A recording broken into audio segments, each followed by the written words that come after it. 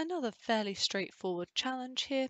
So if we take a look at our input, we've got what we've got coming in and what we expect to come out. So getting rid of those A, E, I, O, U, and also Ys, unless they're at the start of a word. So that kind of wording to me made me think, okay, I need to make sure that if this was a new word here in the same string, I need to make sure that I'm dealing with those cases as well. So I duplicated my field initially, and then I split it up into rows based on a space. So ground control becomes two separate words, but still within the same grouping of ground control.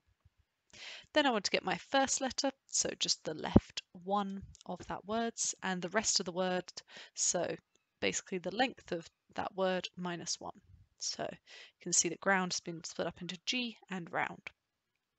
Then I thought the easiest way to replace those vowels is probably a find and replace tool. So I decided to just create my own text input with all my vowels in, both upper and lowercase. Oh, I just thought of something.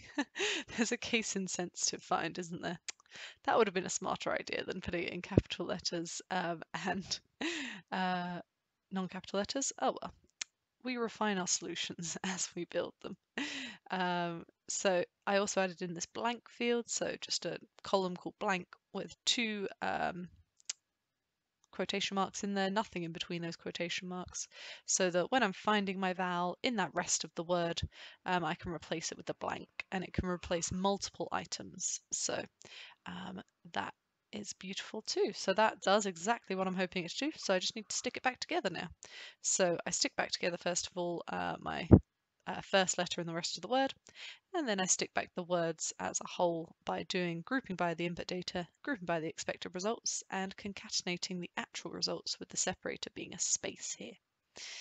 Okay, and that's how I solved this challenge. So nice and quick for you, hopefully nice and clear too. Thanks very much for watching.